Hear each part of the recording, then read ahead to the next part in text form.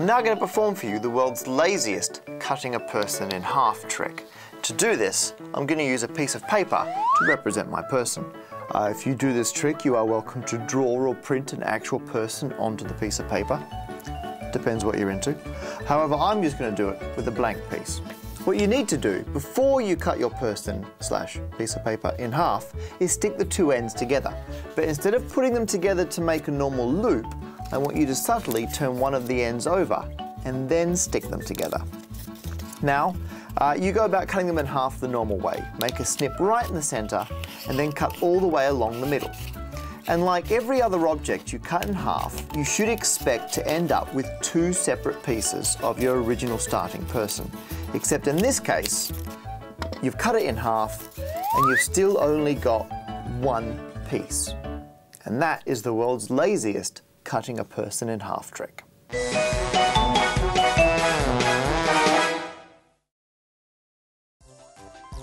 Now this trick uses something called the Mobius loop, and to show you how that works, I'm going to do the same trick again, but with a piece of paper that's green on one side and blue on the other.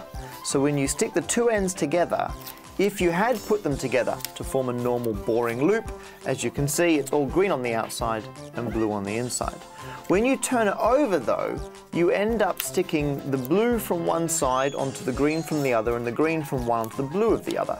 And so if you actually trace this all the way around, the green side joins straight onto the blue side, that joins back onto the green side, that joins back onto the blue side. It's actually a shape with only one side. And in fact, a lot of people realize the Mobius loop only has one side. But what makes this trick particularly interesting is it's only got one edge. If you try and run your finger all the way around one edge, you'll find yourself on the other side of the same side.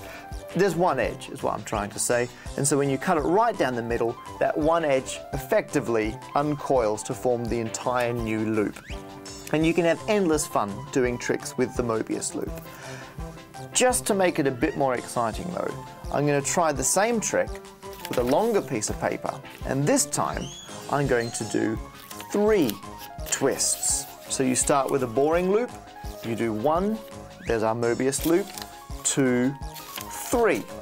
Now this is exactly the same trick as before, you still start with an entire loop, but this time when you cut it in half, as you expect or as you know you should get but is still unexpected, you'll end up with just one loop once you're finished cutting this in half. The reason this counts as a whole separate magic trick, oops, there we go, is not only do you get one loop when you're finished, but somehow, magically, you end up with a knot tied in your loop.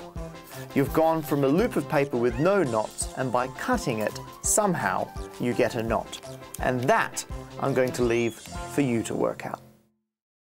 For more about the maths and science behind this and other magic tricks, as well as PDFs and video resources for teachers, please visit illusioneering.org.